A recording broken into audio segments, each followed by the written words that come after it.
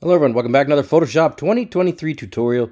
This one I'm going to show you how to reduce thick or bushy eyebrows, as well as change the color, change the size, width, all of those things, not using selection tools like we did in the past. We're going to use artificial intelligence masking tools. That's a mouthful, but it's the real thing. So let me show you how to do this. It'll take about less than 90 seconds.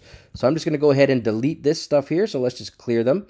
I'll get rid of that, and we'll start from scratch. First step, make sure your image is a smart object. If it's not, just go right click and then convert to smart object. Now head up to filter and then drop down and grab the camera raw filter.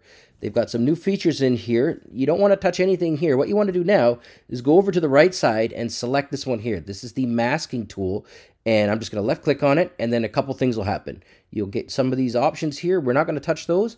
We want this new people one here. Click on this, and now look, we have the option to go ahead and select different parts of the person. So in this case, we're going to grab Kara's eyebrows, and that's all we're going to work on. So I'm going to click the check mark, click create. Here we go. Now we are just working on the eyebrows. Again, I'm going to move down a little bit, and here's what you can do. You can increase the exposure. Increasing the exposure, as you can see here, you can get a really bushy look, or you can get a nice overexposed look. I like to increase the exposure a little bit, but you got to be careful with this because you'll start to see some bright white if you go too far. And again, you guys can, I like to decrease the contrast to get a little bit of the bush out of there. So again, you guys can adjust this as you see fit. Increase the highlights a bit. And let's go ahead and increase the shadows a little bit, but not too much. And the whites a little bit. And we want to pull the blacks probably, well, I got to pull them up a bit.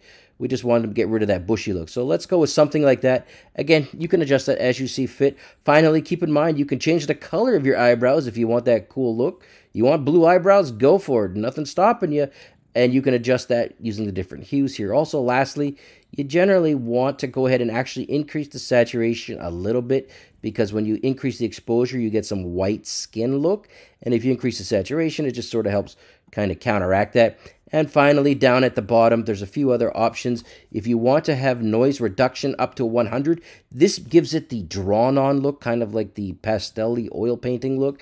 And if you go all the way to the left, it gives it even a more of a bushy look. So in this case, I don't know, we're going to go increase it a little bit. And there you go. You can see here that you can do the same thing with sharpness. But something like that, let's go with something like that. Click on OK. And presto, this is the original, bushy, dark, less so. That's all there is to it inside Photoshop. Thanks for watching.